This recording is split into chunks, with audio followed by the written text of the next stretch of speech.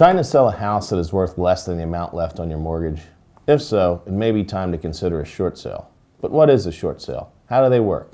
And what are the pros and cons? Join me today as I give you an overview of the short sale process and help you decide if it's right for you. Hi, I'm Jim Keaveney of the Keaveney Legal Group. We are a New Jersey and Pennsylvania-based law firm that focuses on helping clients fight foreclosure. We routinely hear from clients that they would like to leave a property that is upside down or worth less than the remaining balance on the mortgage. One way to do that is through the short sale process. A short sale is selling the home for less than the amount owed on the mortgage. In other words, the amount received from the sale is short of the amount still owed. For a short sale to work, the bank must sign off on the deal, agreeing to take less than they are owed. Banks often prefer short sales over foreclosures because they mean avoiding the time and expense of going through a foreclosure. Remember, if a bank forecloses, it may take title to a property, but it still has to wait to sell that property at auction. That would require the bank to spend even more time to maintain the property. At least in a short sale, the bank gets a portion of its money back, avoiding a total loss. Of course, short sales used to be harder to work out with banks that did not want to lose any of their investment. But recent changes to federal law have created incentives for banks to work with borrowers in making these transactions easier.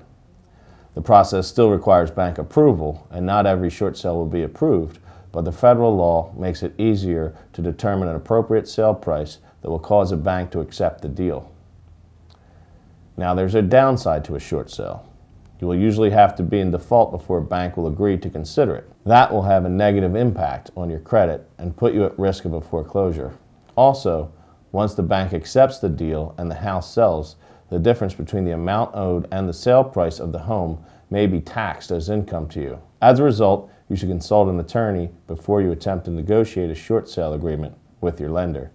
You can try to do a short sale even if you are already in litigation or before litigation starts. If you want to sell your house but can't because of the drop in home prices, a short sale may be a viable option for you to consider.